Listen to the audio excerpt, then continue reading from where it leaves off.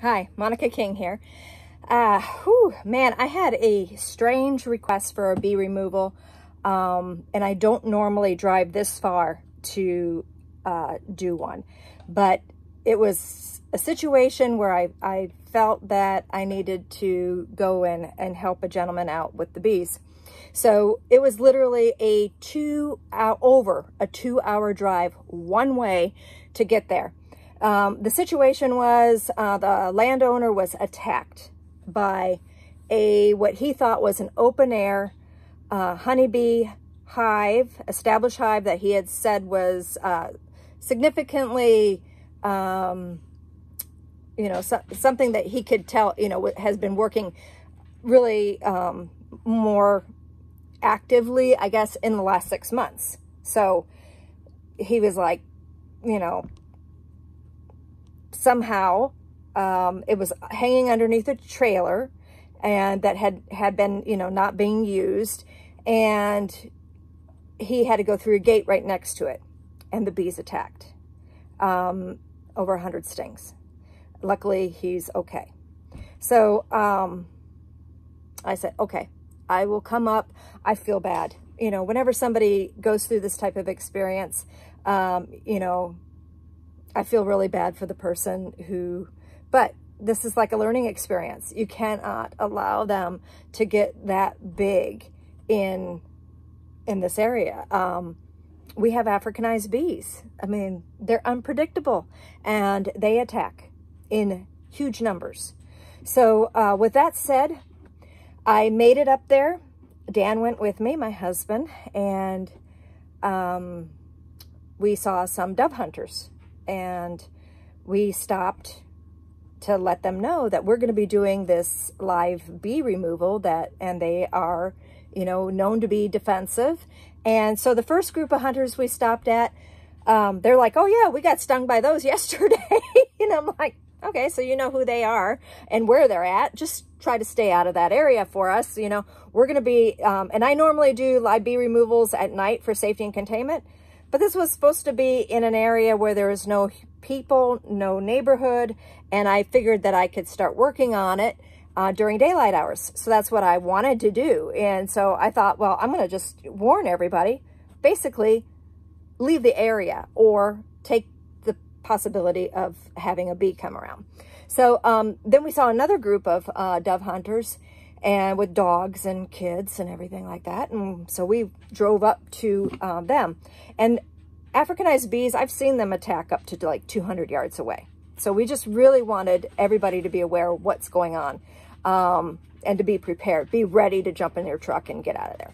So we went up to this group, and this older gentleman, he said he was like 70 plus or something like that, showed me his hand, and his hand was swollen. And he goes, oh yeah, I know about those bees. I sprayed them the last 2 days.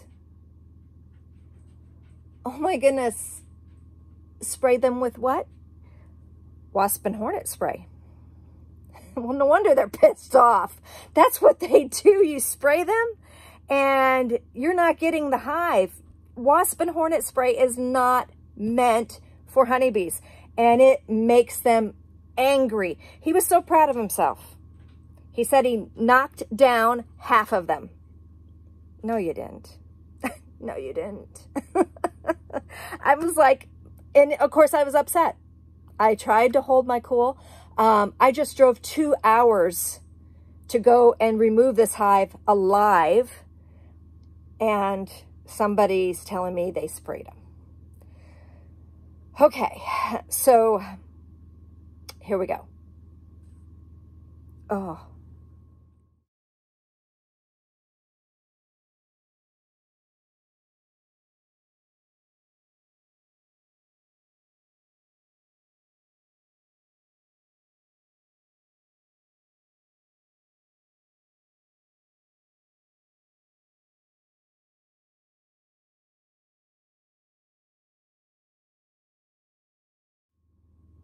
So as you can tell by those photos, it was a gigantic, really old fuel tank that had been sitting on a flatbed trailer. And the trailer's, the tongue up front had heavy plate steel underneath it, and the bees were up in a hole in the plate steel. Literally what was hanging down was just what we call bearding. It was a huge hive. It was a lot older than 6 months. The comb and everything basically told me it was probably between a year to 2 years old, at least. More than likely sent off multiple swarms since it had established. And so that gentleman that sprayed the Wasp and Hornet killer actually only got part of the worker bees that were hanging down.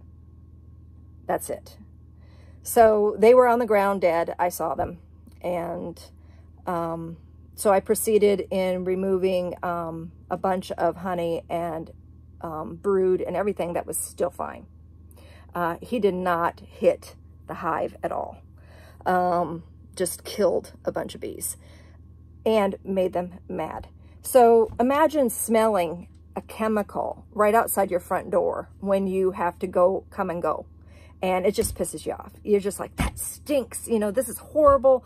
It's making me, you know, it's just horrible. You know, you don't want it.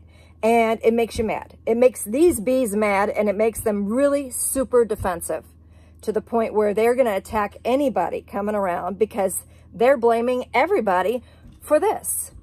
So even if they were just by genetics already defensive, this pissed them off even more and made them turn into this extremely, extremely dangerous entity. I mean, imagine thousands. So literally, Dan and I removed about 15,000 bees from this hive, and about, it was remarkable. It was a very interesting hive. But so let's take this Wasp and Hornet spray. I have a Spectricide here for an example, and it doesn't have anything on there about honeybees. It just says Wasp and Hornet killer. And I don't know if people just don't know the difference or if they just think that this is going to work, but this is not something you can safely apply to honeybee hive, and it is not something that's going to kill them. This is a contact killer, so only the bees that you hit are going to die. The rest of them that live are going to search you out and try to sting you. I am sorry. That's just what happens. So why? This is a paper wasp nest. It's hanging in one of my trees. Hangs by this little thing here, and that's it. So when you spray this, and this is why it says Wasp and Hornet, when you saturate this down from your, 27-foot jet spray, you're hitting the entire nest. Honeybees don't build like this. You are not going to kill a honeybee nest by spraying the entrance with a contact killer. You're going to make them super, super mean. I just hate it. It's horrible. These bees are recuperating. I've got them out in my apiary. They're not very happy, but I'm feeding them all kinds of good things and hoping that they're going to be okay.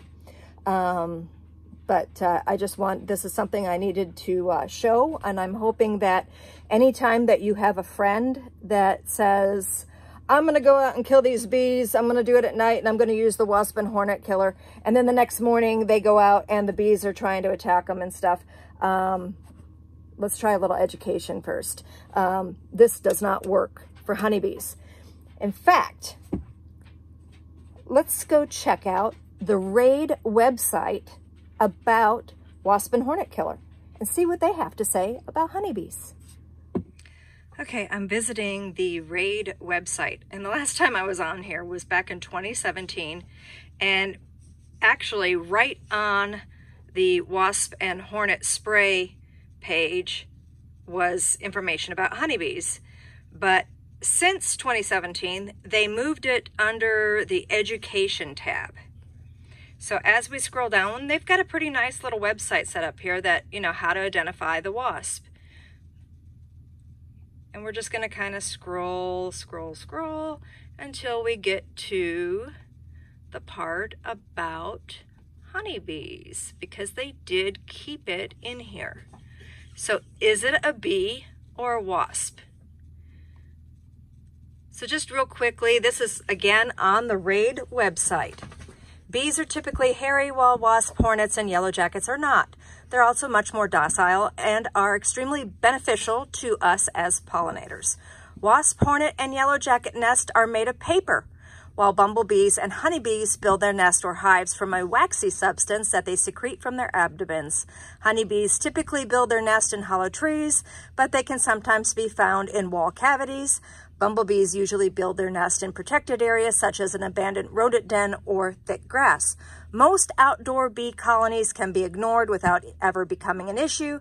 If they must be removed, we recommend contacting a beekeeper to do it safely and properly. Okay, so on the RAID website, they mentioned most honeybee nests can be ignored. No. At least not in southern Arizona. We have Africanized bees. They're unpredictable. Ignoring them and not removing them could potentially become a very hazardous situation, especially to children and pets, or anybody who has got some disability where they can't get away very quickly, or even to a very healthy individual, because, I mean, just read the papers. Check out the news, what could happen. And all of these incidences usually can be totally prevented with just a little education. So even though they do mention honeybees on the RAID website, it's still not quite true for our area. They're only talking about the European honeybee. They are not taking into consideration that some people are running into the Africanized hybrid honeybee, who can get into some serious trouble. With that said, that's where we're at. I hope you enjoyed this video. Like, share, and we've got all kinds of fun things coming up. Thanks for watching.